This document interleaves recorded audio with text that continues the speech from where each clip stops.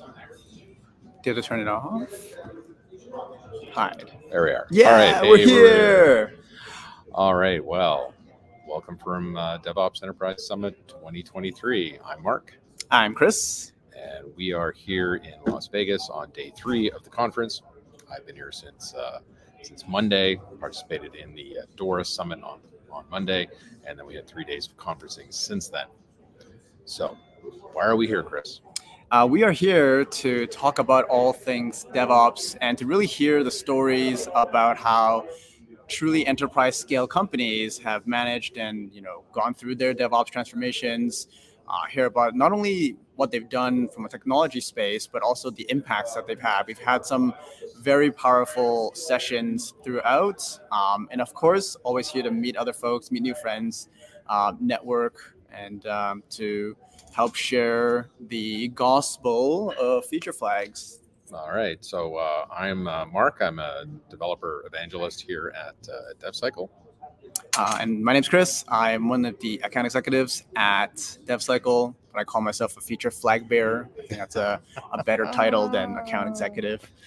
always good. So impressions. So my impression of this. So this is our second time here. It's year 2 for us, and this year is just improvement from the last year, from the last experience we had. And my sort of impressions are that there are 2 primary groups of people that I've had a chance to talk to. There are those that are here that are in DevOps that have their business leaders, business champions here at the conference with them, and they've been successful in starting a digital transformation, completing a digital transformation, or somewhere in between. And then there's the second group of primarily DevOps people, programmers, software leaders who are looking for ways of being able to engage with their senior leadership in being able to start a digital transformation, from being able to show how DevOps can provide value within their organization. So both of them are of course, great groups to talk to, because you get sort of the insight of how did you start a transformation, what business value did you show, what did you provide, and then the other group, which are what are the challenges that you're facing in being able to convince upper management that this is something you should be doing, that business value can be generated from a DevOps team, from a DevOps mindset, and that you can start a digital transformation and move towards there. So what impressions have you had so far, Chris? Yeah, for me, it's always interesting to see what technology trends become like the hottest topic at the DevOps Enterprise Summit. And this year, I think there are 2 main trends that have evolved. One is the implementation and the execution of using generative AI, ChatGPT and Claude or whatnot technology, and the way that teams are using it. We heard a little bit about it last year, but it was more so of people being cautious of how is this going to impact and disrupt our industry. Whereas this year, the disruptions already occurred and people are now talking about the tactile, applicable implementation, what they are doing to actually utilize and implement this into their platforms. But the other more exciting trend that I've heard from this conference this year is the emphasis on platform engineering and more especially the developer experience. It's been a buzzword that has been spoken over and over again in many breakout sessions, in many of the main keynotes. And it's great to see the focus on how teams are leveraging, whether it's technology, culture shifts, leadership shifts, to really enforce and improve upon that developer experience. And it's great to see because it shows a focus on leadership to cultivate and give the spotlight and the value recognition that these developers that are working hard to bring value to their companies and the code that they write, and the software that they develop, and bringing that to the forefront. And of course, with DevCycle, that's an area that we are looking to focus on as well. So it's great to see the alignment both within the industry at the enterprise level and what we are doing locally at DevCycle. Yeah, I really did like seeing all the different presentations on AI and how to utilize AI inside your organization, because we all have been exposed to ChatGPT. We've probably all used it in some sense or another, either by helping us with our writing or introductions to emails or just having fun, or searching the internet in a different way. That's always neat. But to see how you could use this in a business context to be able to write better code, provide answers to your users without having to create a knowledge base system, to be able to get metrics, guide users throughout your applications to be able to find the right screens to do the right things. And I think that these are all sort of great applicable uses. But also we heard a lot about how to use AI safely, how to find, GitHub, the CISO at GitHub got up and talked about how they don't use your code when they in their model. If you send them some code and ask them how to fix it, they don't store that. Yep. And so you can be, safe in knowing that that your intellectual property isn't bleeding outside of your organization in order to utilize a tool that's going to make your software better. So that was really good. And now I didn't hear that from there weren't any other vendors who were talking about that, but that's certainly an area I know that is important to a lot of people, that you're using AI intelligently and with some thought, and you're not just sort of throwing your entire code base into Copilot or all your internal documentations into ChatGPT, and they're learning about all your secret sauce and how to do things. So I thought that was really good. There were a couple of talks that I really liked this year. I went to one on Kubernetes. Any talks that you went to that were sort of interesting from a sales perspective or from your side of the house? Yeah, so for me, because I'm not an engineer, I'm not working with the code day in, day out, even though it's great to learn about the technology itself, sometimes it does kind of go over my head. But there were a couple of talks that were not specifically related to technology, and two come to mind that really had an impact on me. One was a gentleman that was talking at a keynote and talking about the work that they needed to do. I think the title of his talk was "The Cavalry is Not Coming," and I thought that was such a powerful message because there was such a powerful call to action. And essentially, what he was saying is there is a need to focus on cybersecurity, not just for companies to protect their profits, but at a societal level. How are we, as a society, as companies, protecting our most vulnerable, like bottom of the Maslow hierarchy infrastructure? So they're talking about healthcare and what the work that he's done essentially in the last decade to offer those support, and basically having such a powerful call to action to all the enterprise and technology leaders that were present here at the DevOps Enterprise Summit on how we can do better to ensure that the technology we build, that we're serving the lowest hierarchy of our needs and ensuring that we're keeping those people safe. So I thought that was such a powerful. Yeah, that was a fun talk. So the Kubernetes talk I went to was about how to align Kubernetes with your business, which I thought was really good, because I've talked about Kubernetes to developers and to business people for years, and to see someone else get up and say, well, here's how you can implement, security, or talk about security, talk about the cost-effective use of Kubernetes, etc. That was great to see. So I really came away with that. So some of the things that I really liked this year. So last year I gave a talk about feature flags and DORA metrics. And this year, I heard people talk about feature flags without prompting them. And so much so that there were a number of times where people were putting up slides and saying, basically, feature flags will save your life, right? That if you're right, that if you're doing any sort of CI/CD pipeline, whether it's continuous delivery or continuous deployment, that you need to be using feature flags. And I love to see when other people realize the business value of using feature flags inside their organization, and how they can make it work. And one of the guys, Chuck, who got up and talked, he was at ADP. They built an internal tool, which I think is great, that they're in using feature flags inside their organization. And like I said, he got up there and put that on a slide and said it one time in the DORA Summit that we were talking about ways to to move to DevOps and to implement a CI/CD pipeline. And the first thing he said was, use feature flags. And I looked at him and said, exactly.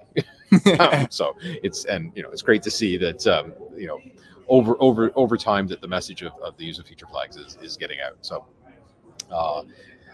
all right. So anything else that you like from the whole conference itself? Yeah, I think one of the other pieces that I really enjoyed was from there's a lot of sharing from technology leaders on how to drive the business impact of platform engineering and utilizing tools like feature flags. There's a lot of talk generally at these conferences from a developer standpoint, from a technical standpoint, on why you should be using feature flags. But hearing some of the talk on what drives the business outcomes, on how platform engineering teams are looking at their product delivery teams and creating those customer relations, as they call it, because essentially they were the customers for the platform engineering team, helped give me a lot of insight from a sales perspective on how to have these conversations with technology leaders, with teams. I could be talking, for example, to a development, feature development sort of persona, and they really want to bring feature flags on board. And now I've been given the tools through some of my conversations here at this conference on how I can support and empower these engineers to talk to their leadership, to their business leaders, and how to drive that value home for them. Yeah, and as conferences go, this was really good. So we're here at the Cosmopolitan Hotel on the Strip in Las Vegas. We're not staying at the hotel this time. We are a 15-minute walk away, which is great because it means you get a little bit of exercise in. But it's a great facility. There's lots of space here. There's lots of these little breakout places where you can go and have sort of conversations with people, or you can sit down with them at breakfast. Like, it's round tables at breakfast. People sit there, you sit down with somebody, you start talking to them, just not necessarily about what you do at work, but just how they've enjoyed the conference and what they've gotten out of it. You see what other people get out of a conference like this, as well. And again, those sort of conversations with those two different groups of people, where you're like, are you here with your product owners? Are you here with your executives? Or you here by yourself? Yep. What are you looking to get out of that? So they do, and the food is fantastic. I was going to say the food here has been on point. The food has been good, which just like a cruise, keep the people happy, keep them well. But because of that, because the food is good, everybody's staying. And so everyone's here for breakfast at 8 o'clock in the morning. The tables are full, and so you can sit down and talk to people. So they haven't gone off somewhere else. And and there's obviously and then there's there's coffee everywhere, and there's drinks, and I think we're missing snacks. I think we had to do the live stream and not go get a midday snack, which I'm gonna hopefully be able to score a bag of popcorn at some point, But because they've organized it this way, everyone's here. Like even this morning, day 4 for some, at 8:45, there were a lot of people at the keynote. And you're thinking that after a couple of nights in Vegas, some people might have fallen off a little bit, and maybe suffering a little bit from drinking far more than they have in the previous 6 months, or staying out way too late, which is easy to do. So I think from the conference organizers, I just like the fact that it's these little things that make it possible for us to have all these little serendipitous moments, because everybody's here. And then also they say this. Gene got up and talked about this at the beginning, where they want to remove the velvet rope and they want speakers to interact with the conference, the rest of us, the great unwashed, and they do. And so you see speakers around. I talked to George from what was he? He talked this morning. Started with the apples. Yes, the name came to me, but I can't remember the company right off. Was it a bank? No, it was Discover Card. That was right. That was financial services. And so anyway, he was a speaker. He was at a Birds of a Feather discussion yesterday. It was led a discussion for a while, and that was great. And had lots of great things to say today. Just sort of on a side note, and I mentioned this to George when I saw him yesterday, is when I was in London with Andrew back in the beginning of September. Discover has an internal developer relationships person who organizes conferences and tooling and documentation and information so internally that the developers get the experience of what developer relationships is that we provide to our customers. And I talked to him a bit about that, and he thought that, yes, that was a great program because his developers are a part of that, even though it's driven out of the UK. So that was kind of a neat. Been to a couple of conferences now, and I'm seeing connections. So so that was pretty good. All right, anything else that other than the food, Chris? I know there were a few times that you went back for seconds on a few things. Yeah, I was gonna say, I mean, in terms of food, my favorite was the mac and cheese last night. It was absolutely delicious. But the other thing, kind of outside of work and being in Vegas, Mark and I went to see the BattleBots show last night, and that was super fun. I grew up watching BattleBots. I didn't know it's been around for 25 years. It's almost as old as I am. They did take a break, but I forgot that it was on. I remember seeing it on Comedy Central, just flipping by, and that was back the old. They're not. I don't know if you've seen BattleBots more recently. The old school stuff is really different, but still a lot of mayhem. It was a really fun show. It was great to see Bill Dwyer, and they put on a fantastic show, and it truly was robot fighting time. And it was a really good show. I really enjoyed it. So again, another good reason to have it in a place where there's other things to do other than just conference the whole time. I mean, we have spent 4 days here. All day, which is we've been a lot. But it's a lot of information. Kind of have to digest it all. All right, so let's talk a little bit about the exhibit hall. So there was a number of exhibitors here this year, so whose booths did you like to go and see? Who did you talk to get the best information out of? Well, I would first of all, I wanted to say thank you to the folks at Sleuth, because it was thanks to them that Mark and I were able to come to the conference. So if you guys don't know what Sleuth is, they are a DORA metrics platform, and DORA has been one of the hottest topics at this conference as well, being leveraged by a lot of different enterprise teams. So definitely check them out.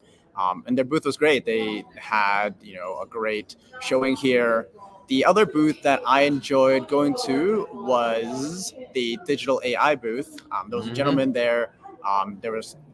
He is not so much a developer anymore, but he had a very keen interest on how the evolution of feature management the practice of it has evolved since his development days, and I had a really good connection with him there.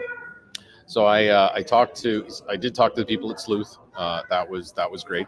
Also talked to Linear B. So we were a early adopter of their Gitstream product, which we use for continuous merge. Now, anybody who's talked to me has known that I will tell you basically you have to do continuous deployment. It's the only way to deploy software if you're a SaaS. Maybe you can do continuous delivery if you're a CLI or a game or a mobile app. But continuous merge is kind of that next step where if the system has evaluated the code in such a way that you feel that there's limited to no risk of deploying it, then you just deploy it without an approved PR. Right. And so what you mean is your policy now is that if these certain criteria are met, then we don't need a human to approve the PR. It's not that we're not becoming cowboys and just pushing code into prod, but we are following a policy which says things like, if this is only a documentation change, then we will let it go. And of course, all our tests still have to pass. These sort of things. If there is just a change to a graphic, then that can go to production again if all the tests pass and everything else works. So we were an early adopter, so I got to chat with them about that, and to their DevRel person. His name is, I think Ben is their name, and so that was really good, and hopefully we can build a integration with them, because I think that one of the things that you could do in this tool as well is to say, hey, here's the stale feature flags in this pull request, right? So that you sort of start eliminating that code, that technical debt early, right? So it doesn't actually get stale. So that as soon as the system realizes that this is no longer valid, this feature flag is no longer used anywhere, let's take it away. Like let's clean up the code. So I thought that was pretty good. Any other vendors that were caught your eye? Or yeah, well, I mean, to be fair, because I don't work writing code, a lot of these tools aren't directly. You didn't talk to the Postgres guys about your database? Oh yeah, no, not so much. They tried to get me, but I didn't want to talk. I don't worry about that anymore. What was fun though, less from like a vendor evaluation standpoint, obviously a lot of the folks that are at these booths are in similar roles as myself. So kind of being able to talk sales and talk and ask them like, what was their conversations like? How have they found this conference? It was an interesting conversation I had from sort of that perspective, from that standpoint. Yeah. Oh, that's good. Yeah. I did talk to some people about how they, deal with people who don't know what they don't know, which is a problem not a problem, but it's something that we find is like, we'll talk to people about feature flags and like, what are feature flags? And so you have to kind of start from the beginning about describing the value that feature flags can bring in. And then you have to, back up to like, well, what is, do you have a build pipeline? Do you use DORA metrics? And all of a sudden you realize that you're explaining to them everything from the beginning, which, is again, not everybody knows everything. So you have to, so we were talking a bit about how to position products in that was kind of a neat conversation as well. I did talk to who else did I talk to? I didn't talk to the guy. I talked to Nearby Sleuth. I talked to the guys at Teleport. They have a Kubernetes product which allows you to authenticate into a Kubernetes cluster once per day, and then it controls the managed access into that, so you don't have to give everybody sort of carte blanche in Kubernetes, which I thought was really good, but also it doesn't impact the developer workflow. So from a developer experience perspective, you just log in once in the morning and then you have credentials and you can keep using Kubernetes all day long. I thought that was really good because it's one of the things that slows developers down is the use of new tools. And so if you make it easy for them to use and secure, they'll use it. So if you just have to say, all you have to do is log into this website, and you're like, well, we have to log into websites usually every morning anyway when we start reading our mail. So it's not such a big deal. All right. I'll add one more thing, not so much as like a specific vendor related, but they had a draw this year as well.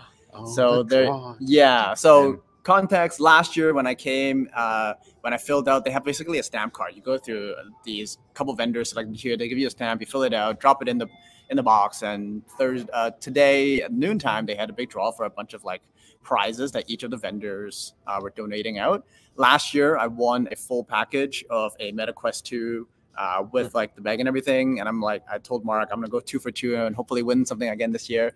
Unfortunately, I don't see him with the bag. He didn't I didn't win anything this year, unfortunately, but there were some pretty cool prizes there, and people were happy and walked away with some good stuff. Yes, that's sometimes the bonus of coming to a conference. That's true. You can walk away with some stuff.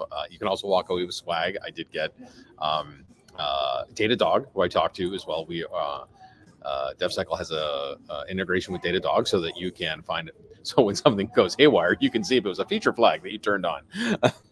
So you can kind of map that together about what's going on in the system. When you suddenly see elevated error rate, you can see if you need to turn a feature flag off in order to resolve that issue. They gave me a T-shirt, nice, which was good. Did you pick up any socks? I did. Socks seems to be a big thing. Socks are a big thing. I don't. I wear a specific type of socks. So me picking up socks is not really useful for me. I would say free swag wise, the company that I thought won in terms of giving away free swag this year was Causley, because they gave away chocolate bars. I missed those. Oh, I got a milk chocolate bar. They had milk chocolate bars, dark chocolate bars. Yeah. And I thought that's better than any sock or sticker you could give away. Right. I did. Linear B had you drew a card and it was a PR assertion.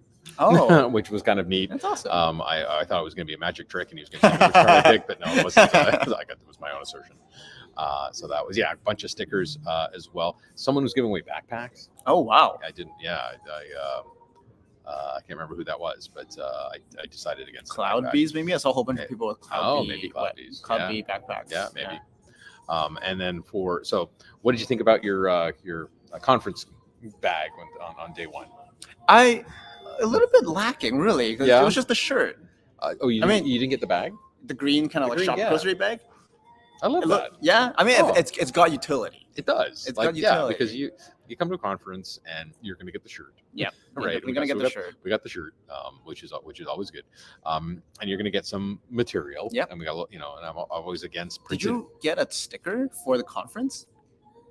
Because I was a little bit did disappointed. not- I don't did think they not made get- stickers this year. Because I I- usually like to collect them so that like Yeah, on my yeah, computer I you can did- kind I- of see a sense of I did all the not get. I conferences did you've not. I attended. did not get. I don't think they No. made any this year. No, So, I didn't get a sticker. Yeah. So you get some printed material. I don't think there was much material, which is good because I think that it's 2023.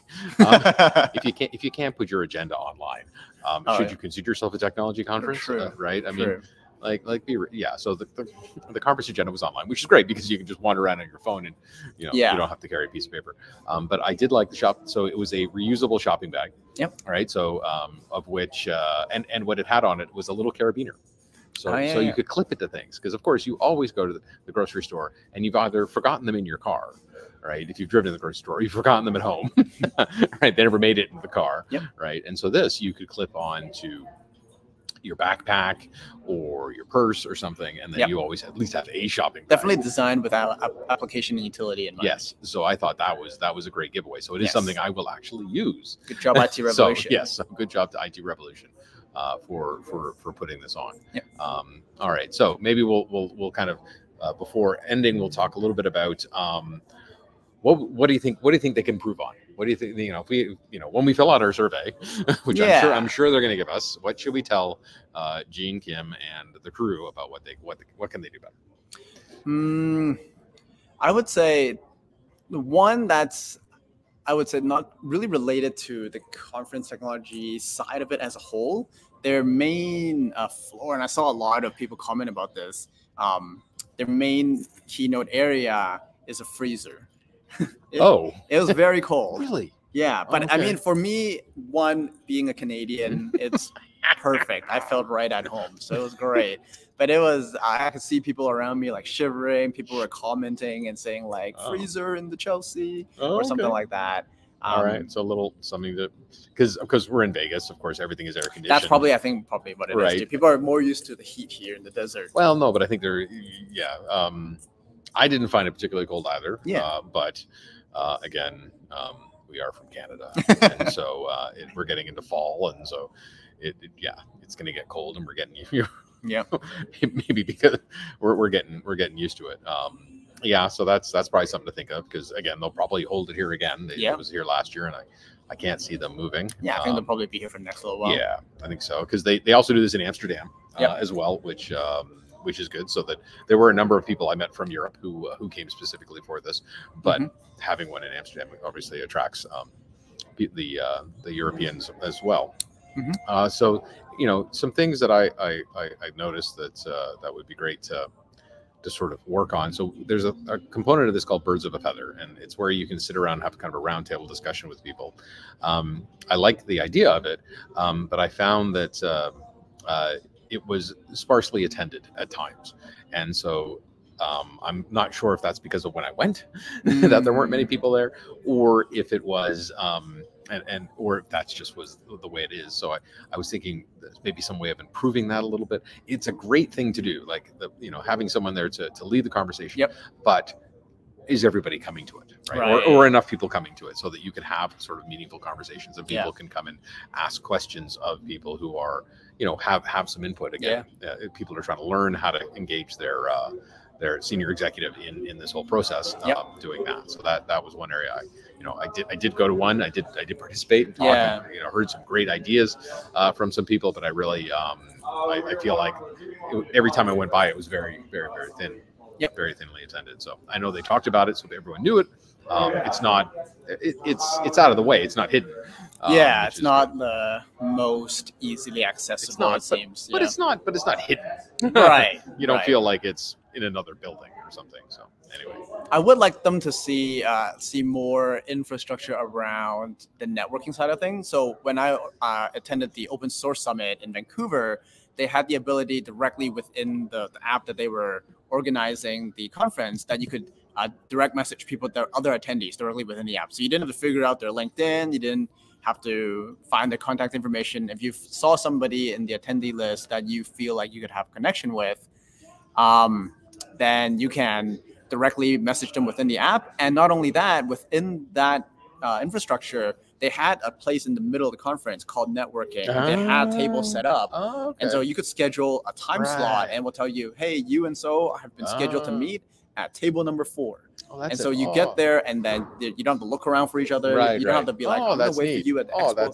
So I thought like more infrastructure around just facilitating people to network. I think that would have been great for this conference. Yeah, it's a good piece of feedback. Yeah. There. Anyway, all right. Well, so let's wrap this up here. So again, this is Mark and Chris from DOE's 2023. We had a great time. We're so happy to get to come. We want to and definitely want to come back next year, because I think that there's a lot for us to learn, a lot for us to share, and I love this community. It's a great place to be. Maybe we'll come with a booth. Maybe we'll come with it. maybe marketing will spring and we'll come here with a booth and a bigger team. But hopefully next year we'll at least be here with the two of us doing this again. Yep. Right. Anyway, well, this is us signing off from Vegas. We will again hopefully be back next year, and we can talk to you again then.